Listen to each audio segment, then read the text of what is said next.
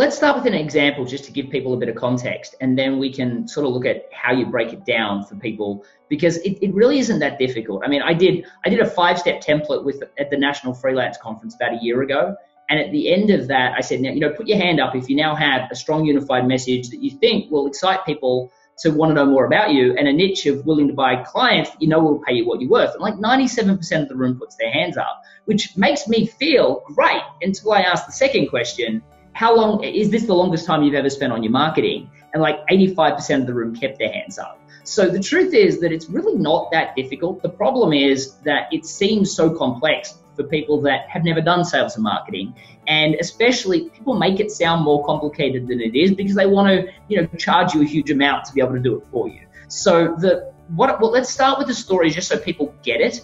And then what I can do is I can give you like a 5-step process that people can do at home. My suggestion is they partner up with somebody so that they've got an accountability partner. And because, you know, it took me 3 months to do my own, it took me 2 hours. It takes me 2 to 3 hours to do somebody else's. And it's really because I look at the stuff that they know from an external perspective, where everything that I knew was really personal to me. I spent a lot of time learning it, and I wanted to explain it all. It just wasn't necessary. So I worked with a language coach out of California. She taught kids and adults Mandarin, and she was really struggling. I mean, she successfully for almost a decade charged, you know, $50 to $80 an hour, and she started to struggle with, there were a lot of people moving into California, and they were opening up their own businesses doing the same thing. And like anyone, when they start their first business, they don't charge as much as they probably should because they're wanting their first case studies, they're wanting their first success stories, and they just want their first base of customers. So there were people willing to charge, you know, $20 to $30 an hour. On top of that,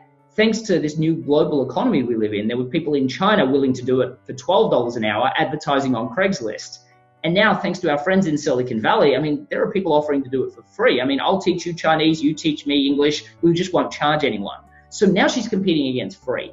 So she comes to me, which, you know, it happens all the time, especially with my book, The Introvert's Edge, coming out, talking about sales techniques. People come to me all the time and say, Matt, can you help me with sales? I really want to get, you know, my sales process. I need to make it better because I need new tactics to learn how to close deals better. And with business owners, they have this great advantage of getting the message right, getting the niche right, so that the heavy lifting's done. So you don't need those hard closes or the bulldog closes, things like that. So I said to Wendy, what I prefer to do is I want to avoid the battle altogether. So we started to look at all the client base that she'd worked with. And of all of those people, there were 2 people specifically that she helped with more than just language tuition. I mean, these were executives being relocated across to China, and she helped them understand these 3 concepts. The first one was this concept called galaxy. I mean, to us, it sounds like outer space, but to them, I mean, that's their word for rapport. It's like, if I was going to try and sell you something, I mean, I might spend 45 minutes with you. And at the end of that, if I was a bad salesperson, I would say something like, so do you want to move forward? And you'd say, yes, no, or everyone's favorite, let me think about it. Now, if I called you back a week from now and you still said you wanted to think about it, I know my chances of getting that sale are going down and down. In China, they're going to want to meet with you 5 or 6 times before they even discuss business. And if you bring it up early, they're not going to want to do business with you. I mean, they might even want to see you drunk over karaoke once or twice. And it's just because of the kind of people they are. They're talking 50 to 100-year deals, not transactional 12, 24-month contracts like we do here. So she helped them understand that. She helped them understand the difference between e-commerce in China, e-commerce in the Western world. And the third, she helped them understand the importance of respect, like learning the language isn't enough. You have to reduce your accent. You have to hand people a business card in a certain way. Like, what do? We just grab a card and throw it in our pocket and keep talking, because to us, it's rude to break eye contact. But for them, you've got to hold the card, cherish it, look at all the detail, look at the back, pull out a card case, bow, all before, sliding it into your pocket. Now, if you don't do those things, it's seen as disrespectful. And I said, Wendy, you're doing so much more for these people than just language tuition. What are you doing? And she's like, well, I'm just trying to help. And I'm like, yes, but you're stuck in your functional skill. And so many people that watch, podcasts like this, they really are. They're very much defined by the commodity that they offer. And they do so much more to help people, which is what Wendy was doing for these 2 people. I said, Wendy, is it fair to assume as a result of the assistance that you're giving these people, they're going to be more successful in China? She said, well, I mean, I hope so. I mean, that's the point, right? So I said, well, why don't we just call you the China Success Coach? I mean, instead of teaching Mandarin, because that's a commoditized game, these are things you already do. They're things you already know. And if there are 2 customers in this global economy we now live in, there could be thousands, if not millions. So why don't we create a China Success Intensive that works with the executive, the spouse, and any children being relocated to China to make them as successful as they can be when they get there. Now, she loved the idea of this, but she was a little bit daunted with, who do I sell it to? And I said, and this is where we start to move from messaging to niching. I said, well, who do you think your ideal client is? And she said, well, obviously it's the executive. I said, well, I was terrified when I moved from Australia to the US and people here speak the same language, but not your ideal client. And she said, well, obviously the corporation would pay. And I said, well, yeah, the corporations a lot of times have hundreds of thousands, if not millions of dollars riding on that executive being successful when they get there, but not your ideal client. So now she gets frustrated. She's like, well, who then? And I said, well, your ideal client is actually the immigration attorney. She looked at me puzzled, and I said, you think about it. The immigration industry is really interesting.